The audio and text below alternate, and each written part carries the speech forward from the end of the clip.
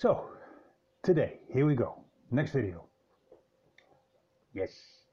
I'm going to make a fake Glock, a rubber Glock, so you can hit people over the head with it. This thing. And I'm going to do that with a 3D printed mold instead of making silicone molds. Let me show you how I did it.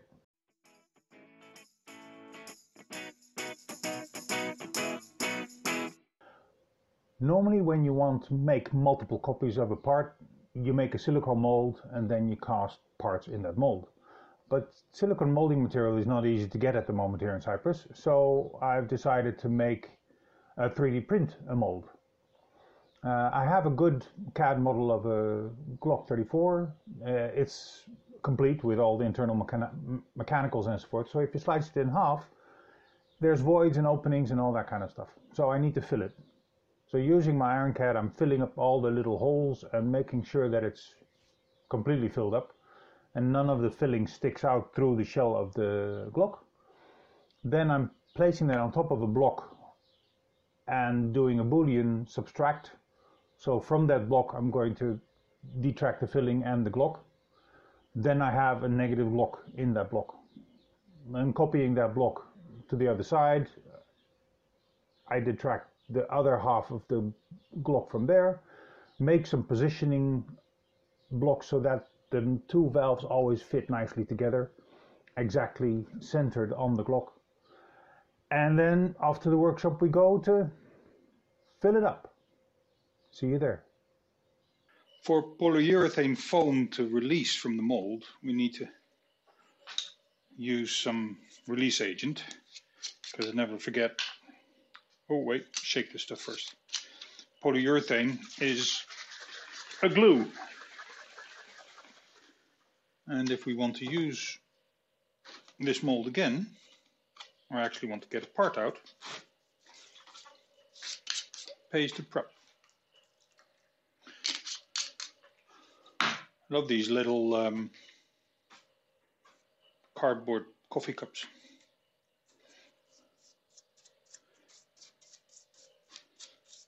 This is a waxy material dissolved, and once you brush it on,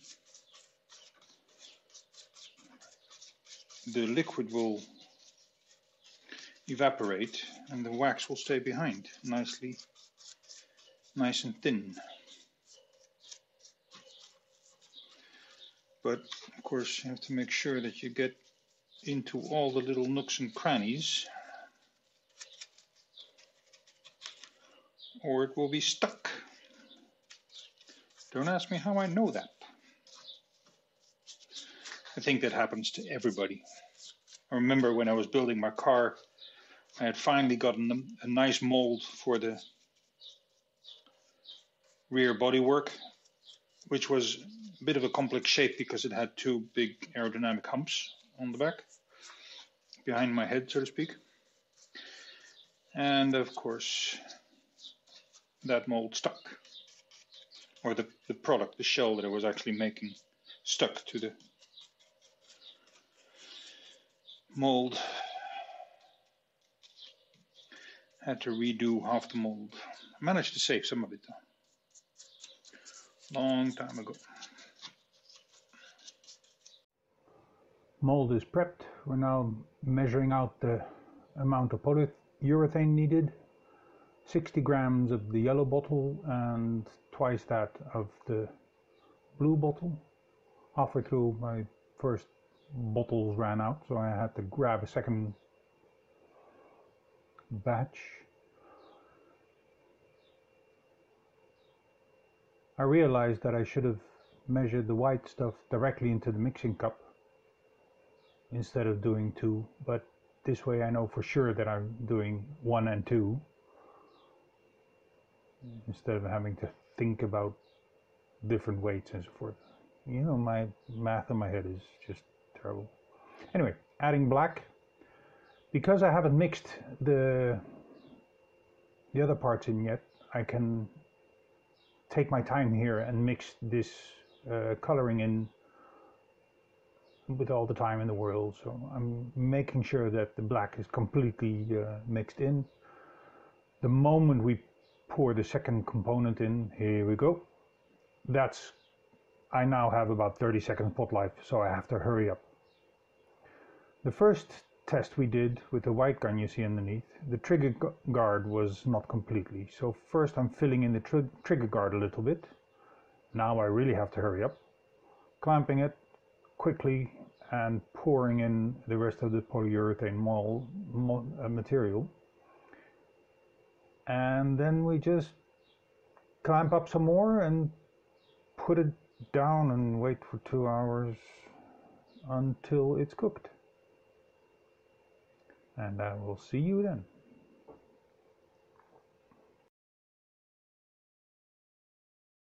Okay, it has been more than an hour and I can't wait any longer.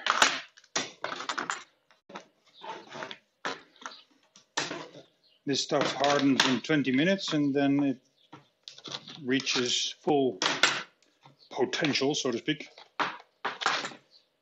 in 2 hours, but hey, as I said, I can't wait any longer. Because this is always, oh, this is the mixing, inside of the mixing cup, by the way. And it's solid, so it should be okay. But this is always the moment of truth, isn't it? Oh, solid again. Doesn't matter how much wax you use, it still sticks. Because it's polyurethane, you dummy.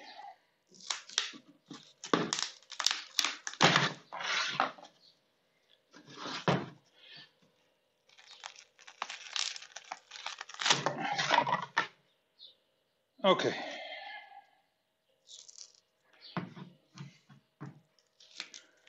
What do you think? First sight?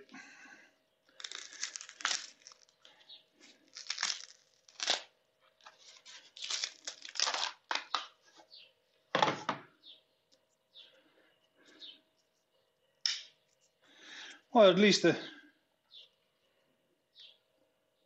trigger guard is in one piece. It's a bit too much flashing. I'll need to trim that off properly, of course.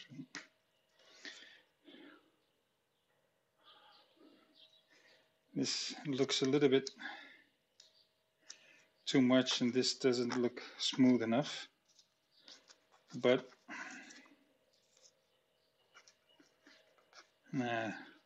looks a bit faked, isn't it? Yeah, I think so. Okay. Okay, lessons learned. Overall the molds worked well. You can see the infill coming through, so that means that the top layers need to be thicker and maybe also use better material than PLA because higher temperature resistance. And also that aluminium powder looks a bit too much fake for a Glock who's all matte black. So all in all, not bad. Okay, and the Glock is nice. The lessons learned here is I need to use more black, clearly, because the thing is gray instead of nice and black. Also, that aluminium powder that I used to color the metal bits doesn't work. It looks too much fake. The barrel needs to be a little bit deeper because this is too visible, but again, this is going to be used in the background, so details are good. That pillowing is an issue. Overall, happy with it. Well, that was a rubber Glock. If you like what I'm doing, consider subscribing. If you don't like what I'm doing, please leave a message in the comments. Thank you very much. Bye.